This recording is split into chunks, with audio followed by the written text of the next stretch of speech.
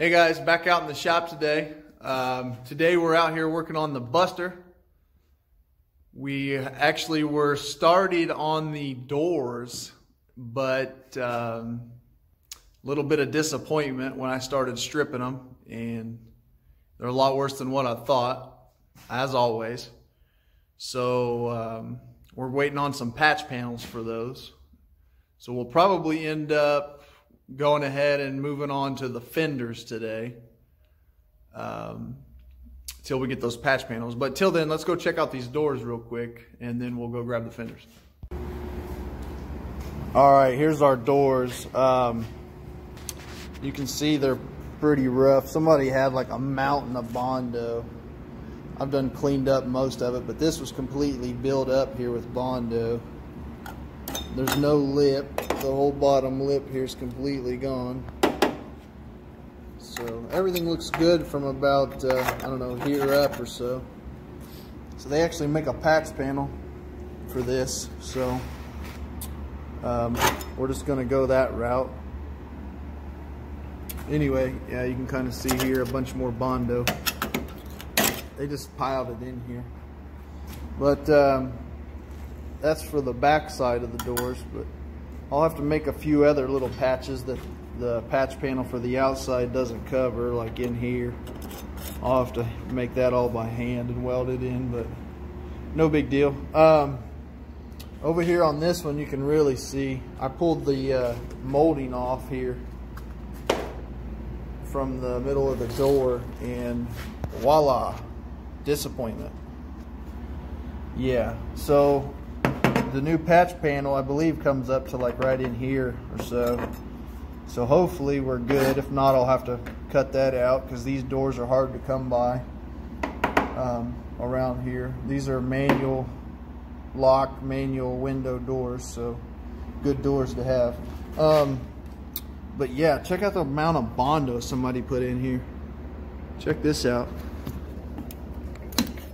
That's a mountain. It was plumb leveled up to the bottom of the molding. It's just crazy. Tons of it.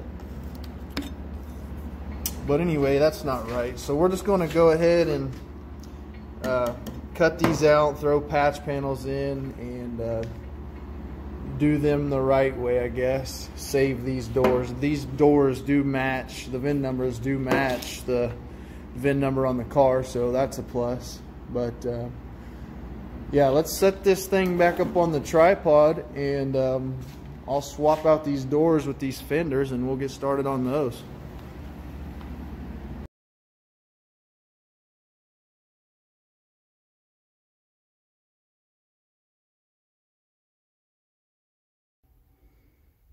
All right, guys, the fenders, here they are. Yeah, this fender here,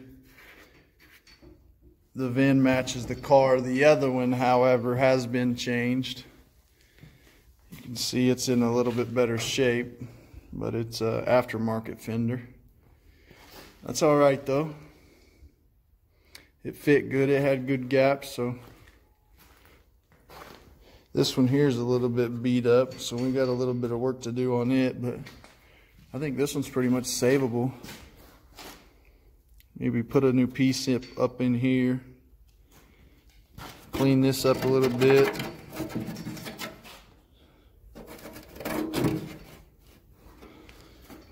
It's not all the way through, so that's good. Yeah, so that's what we're going to be working on today, guys. Well, let's set this tripod back up and we'll start sanding.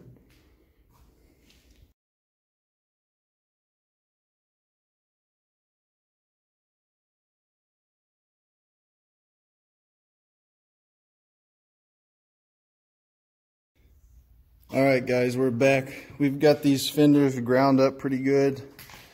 They're actually not as bad as I thought. Everything's still good and solid. I'm just going to finish grinding them a little bit, sand the whole back of both of them, and then sand them real good so they'll stick, so the stuff will stick. But then I'll pour 15 the back of them with that flat black pour 15, so it'll match the inside of our wheel wells and everything else that we already did. And there's no need in painting them, and it just gives a little extra protection. But yeah, so right here I have, I don't know if you can see it. See if I can focus it in there. I actually have to make a little patch on this one, but it's clean through. And see, that's all good metal below it. Then you get right there and it's bad. So I'm just gonna cut that out, make a nice little patch here, and weld it in. And then this flange, this mount flange, is gone. I don't know if you can see that. So I'm gonna go ahead and zip that out and weld a new flange in there, and then prep these and pour 15 them, and I'll be back.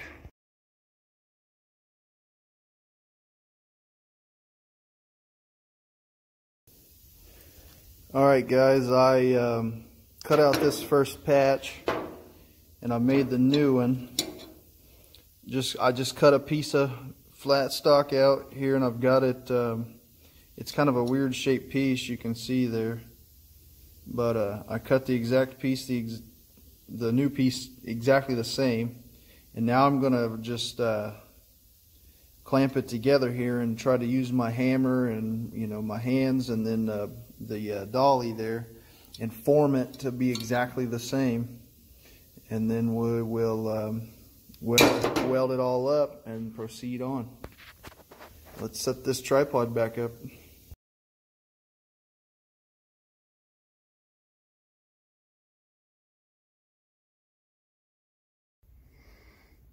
Alright guys, the camera died while I was doing the patch a little bit ago, so I let it charge, and then now we're back.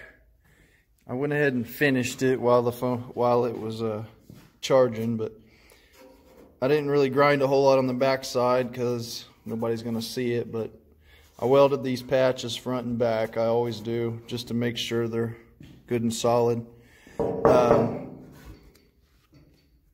For the most part, it turned out pretty good. Very little filler work needed. That's what we like. This side here, this flange, I don't remember if you can tell what that was like, but it was gone. I welded a new one on there. It turned out pretty good, I'd say. I'm not gonna mess with that weld, cleaning it up too much. I wanna make sure it's pretty good and stout, so. Anyway, that's that. This one didn't need any patches.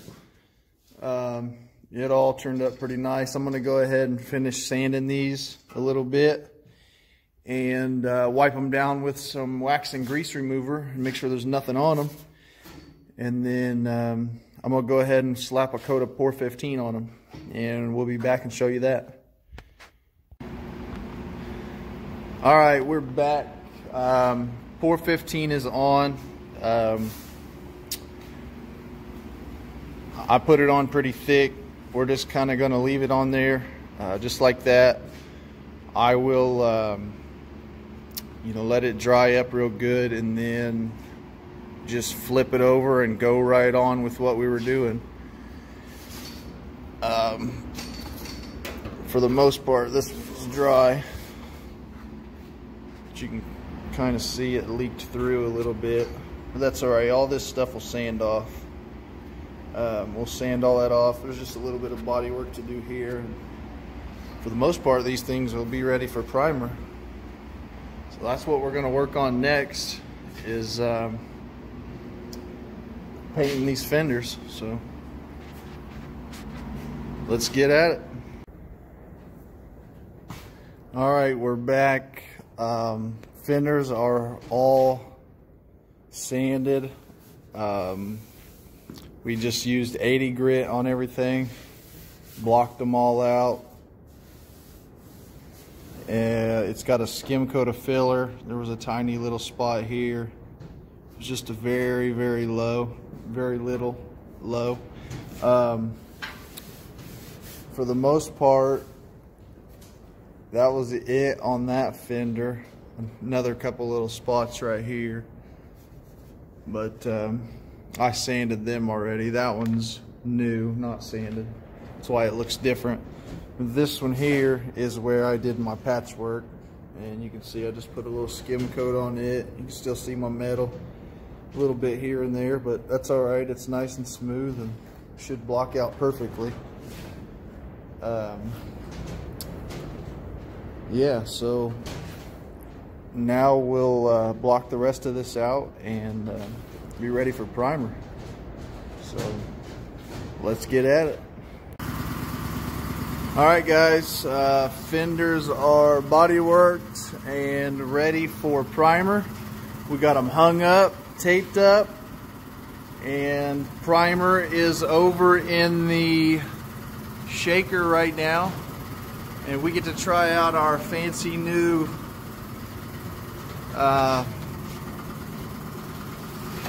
fan. We put in a new exhaust fan over the last few days, so we can eliminate this dust. We're gonna put another one in eventually, but for right now, we get to try this one out today. So let's set this tripod up, and we will get to spraying.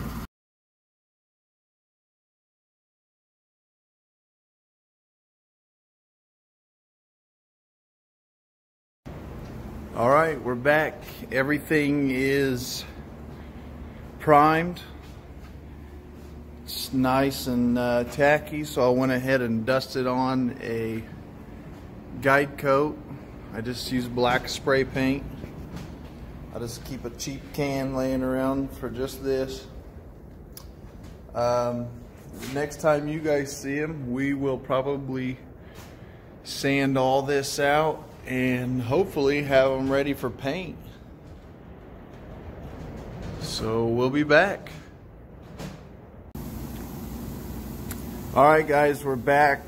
The fenders were completely sanded. We blocked them all out.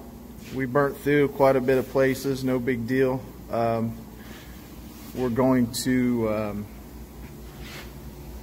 they're nice and straight though. Yeah, but we're gonna go ahead and grab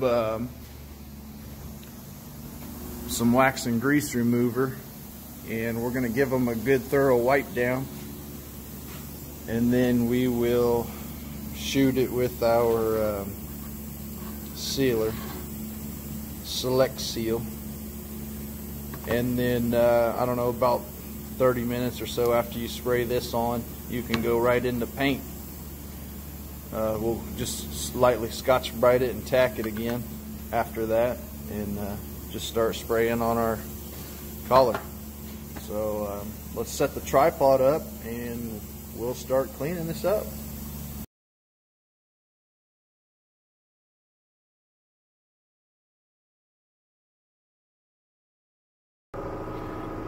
Alright, guys, got the sealer out of the shaker. We're pouring it out here. We got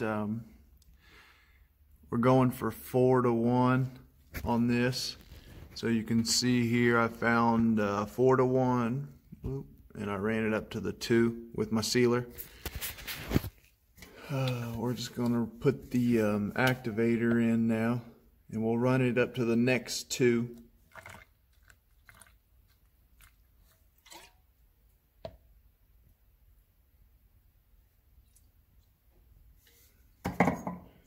You can see it ain't, I'm not mixing up much of this stuff. It doesn't take much. It goes a long way.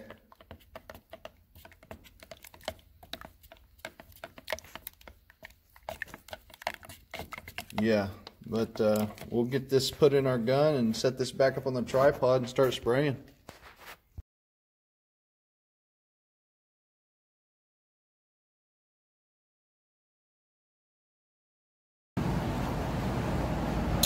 Alright, guys, just sprayed the first, or the sealer on it. Just did a nice light coat over everything, made sure I covered everywhere I burned through real good. We're gonna let this dry up real nice, and then we'll go back over it with the Scotch-Brite and a tack cloth, and then we'll be ready for paint. Let's get back at it.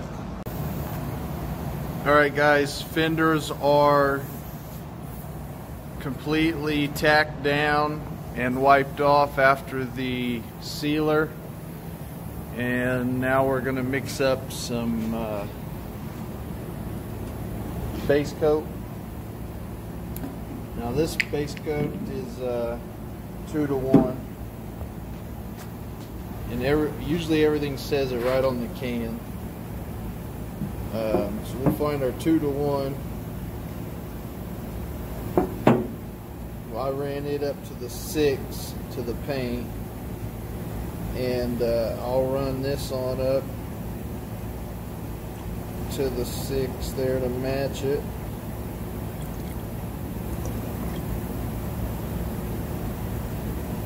Alright, we'll give that a good stir.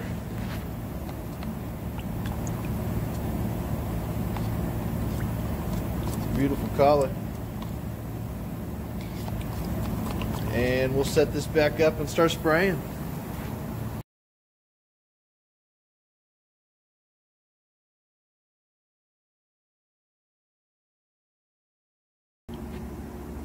Alright guys, we're back briefly after coat 1. We had a couple of little spots that I just wasn't happy with before I went on to coat 2.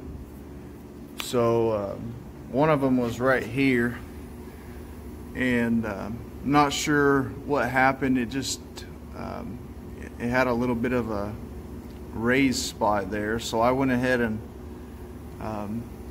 wet sanded it out with 600 wet sand, and I waited till the base coat was completely dry, and then I don't know, it don't take long, maybe 30 minutes or so, 40 minutes, and then once that's dry, then you can feather this stuff out, and I'll sand this a little bit more and feather it out, and then I'll spot that in, and then I'll show you guys what that looks like. But not only on this fender did we have something, but this fender here, we had just a tiny little spot. It's probably going to be hard to pick up on this camera, but all right there. And it all sanded out real nice, but it just take a little dusting over it, and then we'll proceed on with coat 2.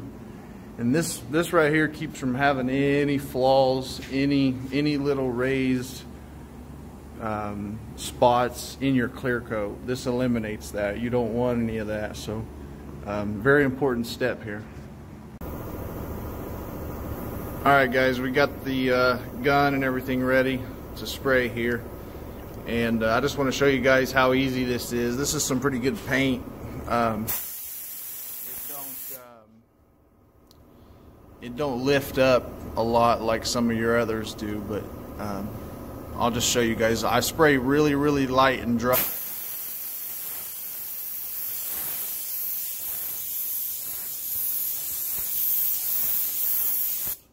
You do that just a couple times, really, really light. There's really no paint. If you look, there's no shine to it at all.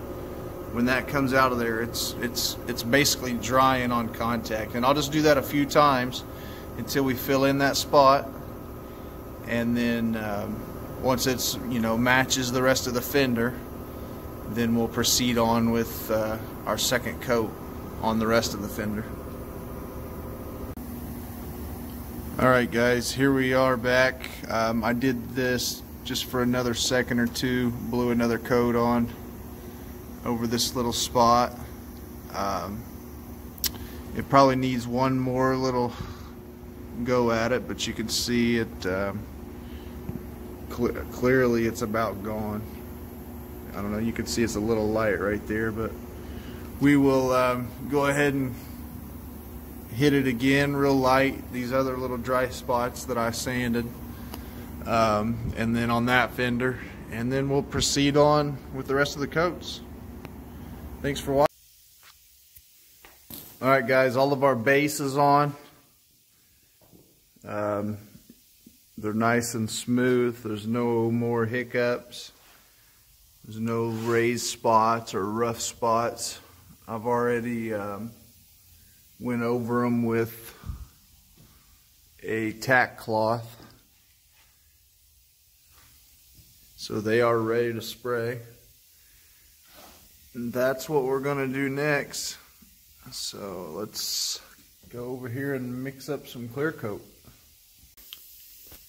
All right, guys, on this here we're going to use some Euro Pro clear. This is probably, this is some cheaper stuff. This is my own personal project, so I tend to use stuff that the paint store might recommend or say, hey, we've had good reviews about this, so I'll try it on my own stuff before I actually use it on anybody else's. But so I've used this stuff a few times. I've had good results, but it mixes up at 2 to 1. That's not normal. Most of your clears like this will be 4 to 1, but this is higher solids. It lays out really nice. So yeah. Clear coat up to the, I think we're gonna need probably to the 6 at least. Found our 2 to 1 and run it on up to the 6.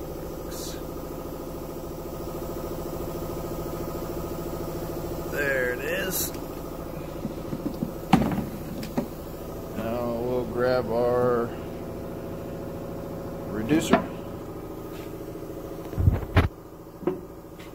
and run it up to the 6.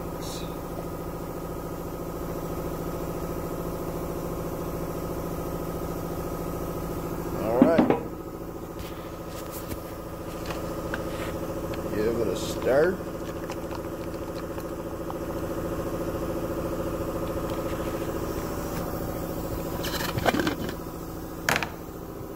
And throw it in the gun. Don't forget your filter.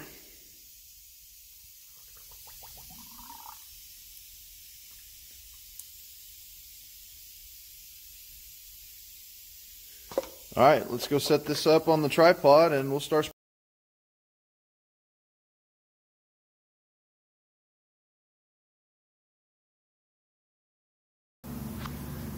All right, coat 1 of the clear is on. It's looking slick. I usually put the first coat on a little bit drier than the rest. That usually seems to do the trick for me. The next coat I'll lay on just a little bit thicker and get rid of all the orange peel and make sure it lays out like a mirror. I usually never do that on the first coat because I always seem to get runs. But put this first coat on real good and dry, and then the next one pretty hot, and it usually looks beautiful. So we'll be back in a few minutes, and we'll throw the second and the third coat on, and we'll see the finished product. All right, we're back. Fenders are painted, 3 full coats of clear on them. They're still wet too. I just shut the exhaust fans off to clear out the room. This stuff still needs to level out a little bit, but yeah, turned out slick. 3 coats, so we'll buff them out. We wet sand and buff everything, but these things turned out pretty nice. The back side, you can see my old repair here. Not bad. That's how you save these fenders. Saved myself probably 200 bucks. I lost, 2 days worth of time and a little bit of sheet metal and some paint, and we have 2 brand new fenders. If you guys learned anything, If you like what you're watching, make sure you give us a like, subscribe. Thanks for watching, guys. Alright guys, that's all we got for the foxbody fenders. Make sure you hit that subscribe button, like I said before, and follow along. Next video, we hopefully should have the skins here to do the doors. We can get the doors all welded up and get them sprayed. Then we'll have a complete car, guys. I'm excited. Thanks for watching, guys.